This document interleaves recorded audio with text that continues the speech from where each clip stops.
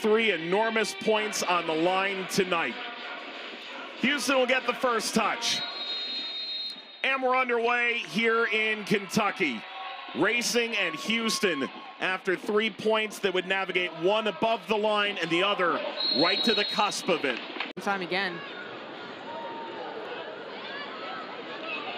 Sprinting ahead and getting around. Kirsten Davis in behind Campbell.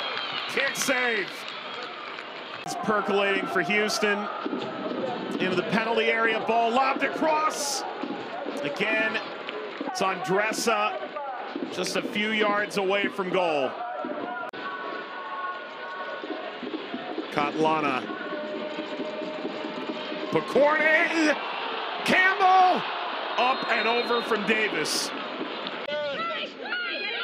Out to Sanchez. Sanchez angling back post, header snap down and in.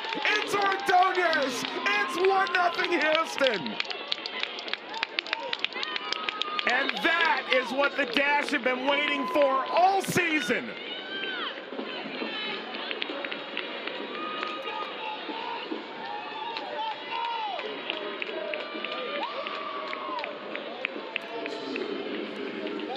And finally, Houston Dash has answered the question. Sanchez gets around into the wide space. Julia Lester can't get out in time to deny the service.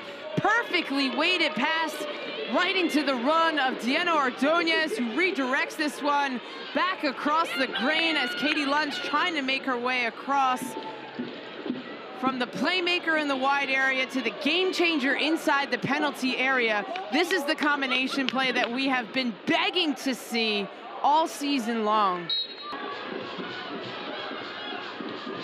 Malay, Pickett, that line stepping up, the ball in, Borges, ball clipped out, Borges after it again. Campbell started for it tonight, or does Houston take the full allotment? Ursig, there's a lot of room for Pickett here. Pickett delivers, header high from Akic. Houston, a 1-0 victory over Racing Louisville. That 3-month-long stretch without a win in the league is over for the Dash.